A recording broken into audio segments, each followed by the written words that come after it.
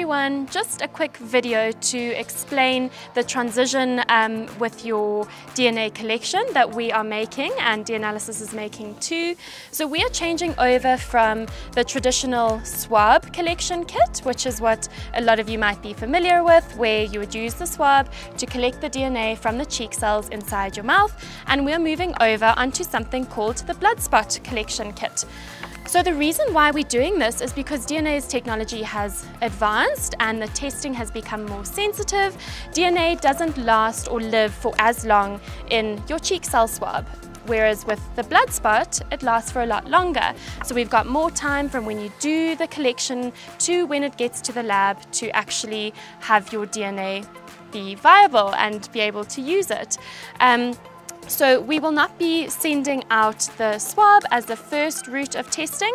We'll be sending out the blood spot collection as the first port of call. So that's there. I'm just going to show you quickly what the blood spot collection involves and quickly how to do it. I know it might seem quite daunting to collect blood from yourself, but it's really not too bad. It's just a finger prick, like you would get your cholesterol screened or your glucose screened at a Dis-Chem or a Clicks. So this really is quite an easy self blood spot collection kit. And it means that you won't have to redo your DNA collection. Well, there's a much lower chance that you'll have to redo your DNA collection, whereas with the swabs, because the technology is advanced, some people did have to redo their swab because the technology couldn't pick up enough DNA from the swab. So this is the kit that you would get. It contains the lancet prick, it contains some gauze, it contains an alcohol wipe, and it then actually collects the DNA collecting and the blood collection device. It has the instructions all written really well for you.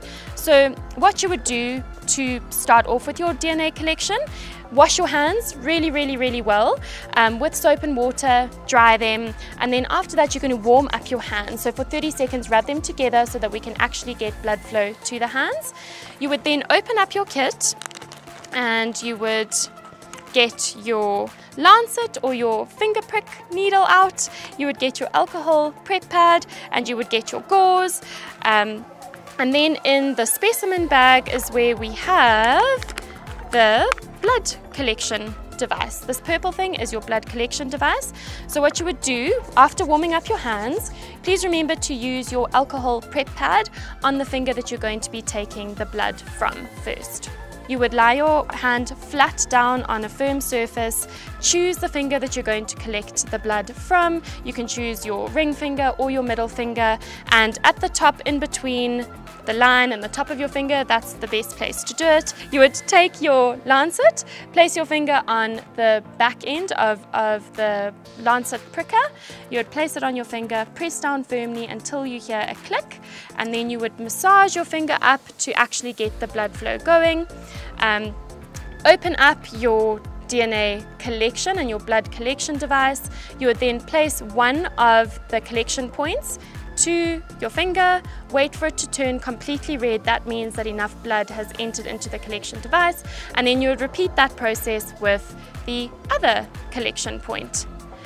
Once you can see that the little cotton end there or the little collection device is full of blood and it's completely red, what you would do is wait 2 seconds, 1, 2, you would then close the kit until you hear a click, there we go, and you would place it back into your silver specimen collection kit and you would seal your bag.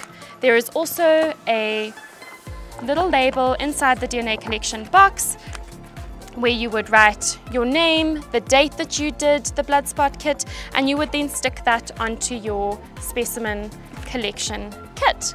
And that is it. So I hope that explains why we've made the transition over from swabs to DNA blood spot collection. If you are really squeamish in taking your own blood, you could always ask a nurse at a Dis-Chem or a pharmacy to do it for you. They can prick your finger. Or if that's not an option either, we will still be happy to send you the swab.